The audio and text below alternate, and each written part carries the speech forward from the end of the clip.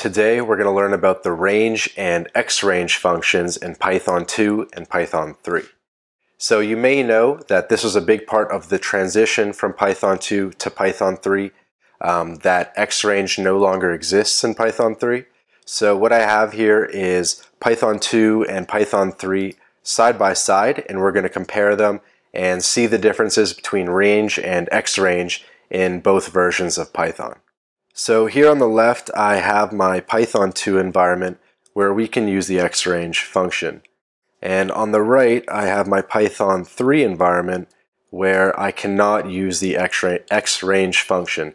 As I said, xrange no longer exists. It never made it into Python 3. What we do have, however, in Python 3 is the range function. Okay, so we'll come back to that. But here is our Python 2 environment, and this also has the range function. And so you can see they behave a little bit differently, right? So xrange is returning an xrange object, and range is returning a list. And actually, remember, our range here is returning a range object. So there's a difference in the output for that same range function based on if you're using Python 2 or Python 3.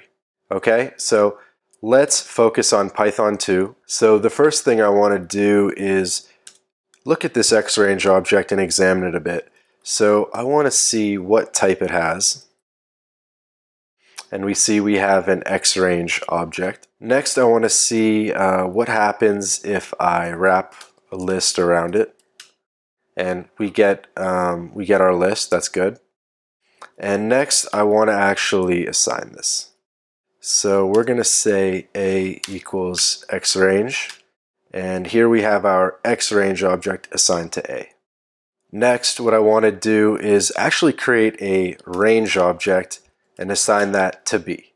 So again, we have an xrange object and a range object, or actually just kind of a result. And here's what I want to do. I want to show you guys something. So we're going to import sys, and we're going to run sys get size of A. And this 40 here basically represents the size of A in memory. Hopefully I'm saying that right.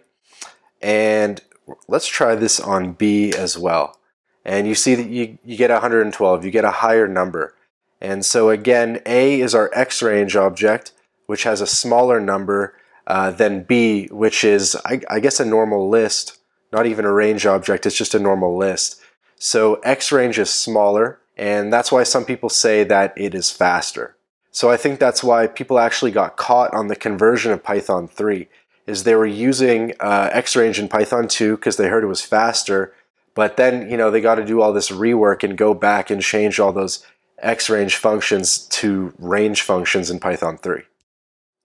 So basically what happened is the xrange object became the range object in Python 3. So this range of 5 and that xrange, I mean, I'm sure they made some improvements, but it's basically the same thing. Oh, I was also thinking, just for fun, let's import sys here and just see how big this one is. So we'll do get size of, oh, I guess we got to assign it, or I'll just do it the lazy way. All right, fine. So A equals range 5. Here we have our range object, and actually I'll show you that we have a range object first. And now let's run sys get size of on this and get 48. So you can see it's much more comparable to our 40 for the xrange object than it is to B with that list, that range. So you can see that xrange from Python 2 and range of Python 3, I guess, would probably run at a similar speed, take a similar amount of space in memory, right? And maybe we could create a list from scratch with 5 values. Okay, so we have our variable B here in Python 3, and when we check that in the system, it's 112. So look at that. I actually didn't even have this planned, but we have 112 in Python 3, and then we have 112 in Python 2. So And I guess just to put that on the screen, there's 112 again. Look at that. So pretty interesting. Okay, so I guess just to wrap it up, the xrange function from Python 2 became the range function in Python 3. And then the range function from Python 2, I guess just didn't make it to Python 3. I don't know what they did with it. The xrange object no longer exists in Python 3. And I guess the range object had never existed in Python 2. So these are things that you're going to have to consider if you're moving from Python 2 to Python 3. And for everyone else that kind of started on Python 3, I guess this is just a part of history.